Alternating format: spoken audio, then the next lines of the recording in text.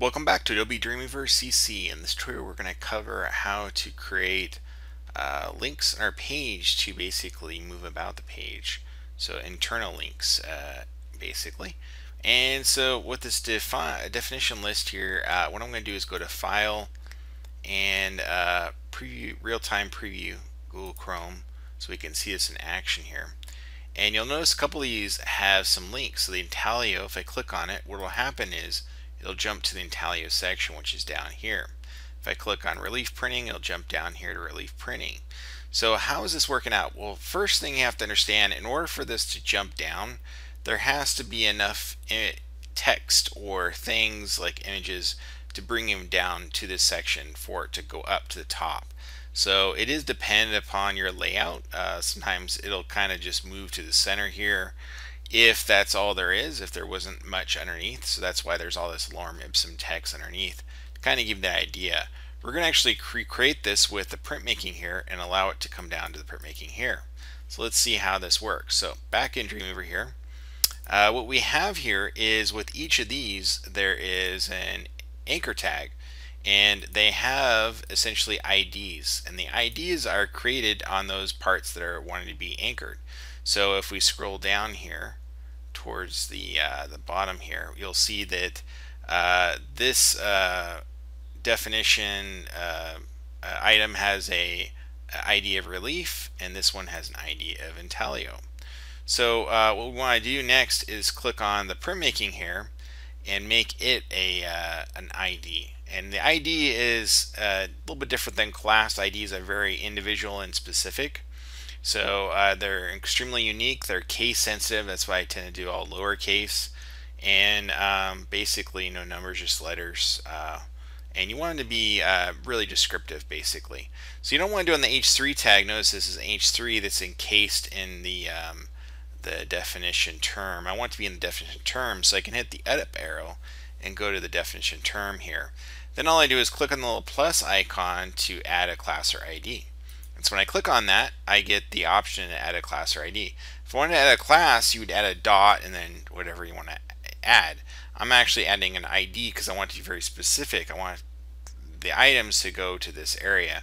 So I'm going to hit the hashtag or pound sign, and then I'm going to call it printmaking, basically. And then once I'm done there, I can hit enter. Now it's going to ask here, do I want to define for CSS or media queries? At this point, I'm not going to do that, so I'm just going to hit the escape key. And now you can see here it has unique ID, just like these do. So each of these have a unique ID, and if I hit the up arrow, I can see that it is printmaking. So now to make this work, all I got to do is come up here, select this H2 printmaking, click on the little widget here, and right here it says link, and I can add that link. I can add a hashtag and then printmaking, basically. And that's all I gotta do. And then hit enter, and voila, the link is created.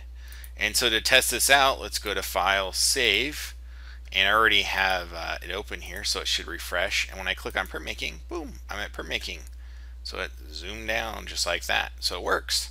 So let's see how to make this work for another page if we want to navigate to here. So on this page, this index page, I have the word printmaking in this series here. And what if I want that word to be a link that carries over? Well, all I gotta do is highlight that word here, and then down here in the properties, go to the link, which is just the same as click on the little widget, the hamburger widget that we did before. And then but the thing is, we can't just add the hashtag and the printmaking, because this is a different document. It's not in the index document, it's in the definition list document. So what we have to do is click on the file folder here. First go to definition list, which is in the same general location as the index. So I click that and then click OK, and it will add it here. Then I just click right after it, and now I can add the hashtag and then printmaking.